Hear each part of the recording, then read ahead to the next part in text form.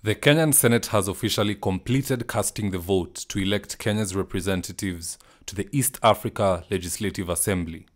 The results in the Senate were as follows. Kalonzo Musyoka's son got 45 votes, followed by Suleiman Shabal, who got 38 votes, while Winnie Odinga garnered 35 votes.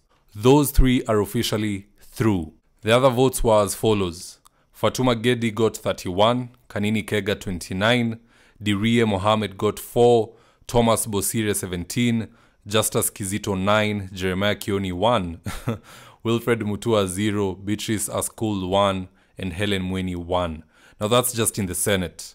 How the process works is that once the Senate concludes, they shall relay the results in the form of a message to the National Assembly, and also once the National Assembly is done, they too shall relay the message to the Senate in the form of a message. Then the numbers will be crunched down and the winners will be declared.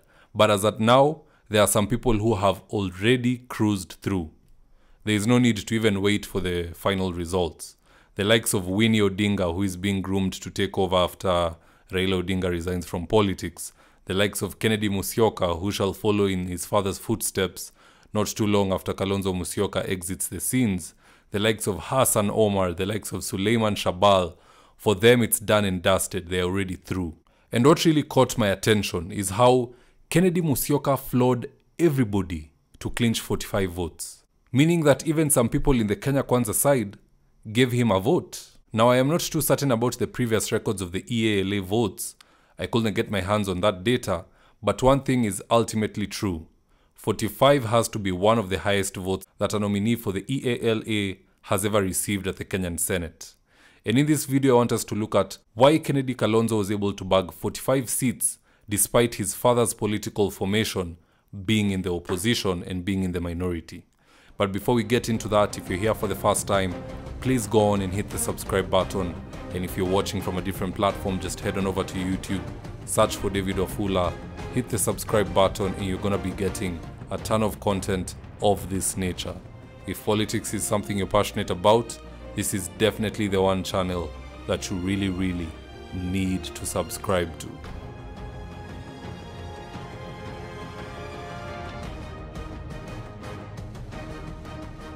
For me, I feel that Kalonzo's son was able to pick up the many votes that he got, 45 in totality, in the Senate, because his father plays neutral politics. I have never ever, in my lifetime at least, seen or heard Kalonzo Musyoka insulting anyone on national television. And with such people, it's easy to put things behind you and work together. So his father's neutral politics, or what Johnson Sakaja would call siasa safi, is finally paying off for Kalonzo's son. Now, the second reason behind Kalonzo's son picking up that many votes could be his father's intervention. I honestly don't feel or think that Raila Odinga had to pick up the phone to talk to senators and members of the National Assembly just for Winnie Odinga to cruise through. Remember the saying, rule number 1, Baba is always right. In case of anything, in rule number 2, you refer back to rule number 1, something like that. So Azimio was obviously going to give Winnie Odinga that vote. So there was no need for any intervention. The name Odinga was enough in and of itself. But for Kennedy Musyoka, I suspect there might have been some serious lobbying taking place in the background. And that's why Kennedy was able to garner that many votes. But all in all, those are two new politicians that have officially made a debut into the hallways of politics, just like their fathers once did at a young age. And I know for sure that the two names will stay with us for quite a number of decades, especially when the fathers exit the political scene. But I honestly don't think it'll be that easy. They also need to have some form of grit. There are so many people who are waiting to take the opposition from the Odinga family. And those people who are waiting to do so, it's not Miguna. There are people who are right there, right now, within the opposition, eyeing that particular throne, if you will, because it's the only way to get a real stab at the presidency. And on the side of Kalonzo, of Kennedy Musyoka, it's the very same thing. The moment Kalonzo Musyoka exits, he's not leaving a void for his son to fill. In fact, I personally feel that these people are being groomed a little too late. A little too late.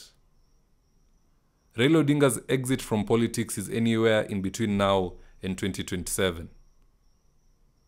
Winnie Odinga's experience in politics hasn't even started. She hasn't held the Bible and she hasn't been sworn in. That's when it will start all the way to 2027. And her 5-year experience is not within Kenya. It's within the East African Legislative Assembly. That is good experience, but it's not enough experience to like really take over the opposition from her father.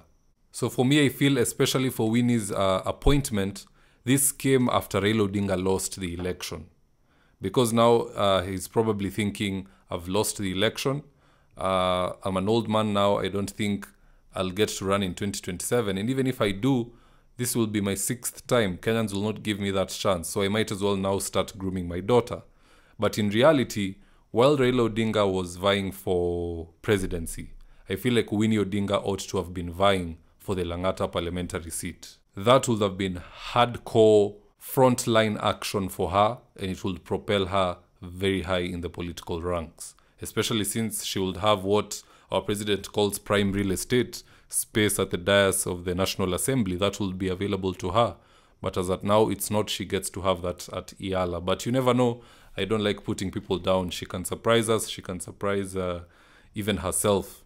So let's just wait and see. Now that's it from me for now. Please drop me a comment in the comment section below. I'd really love to hear what you have to say. And I'll do my best to... I'll read your comment and I'll do my best to give you a response.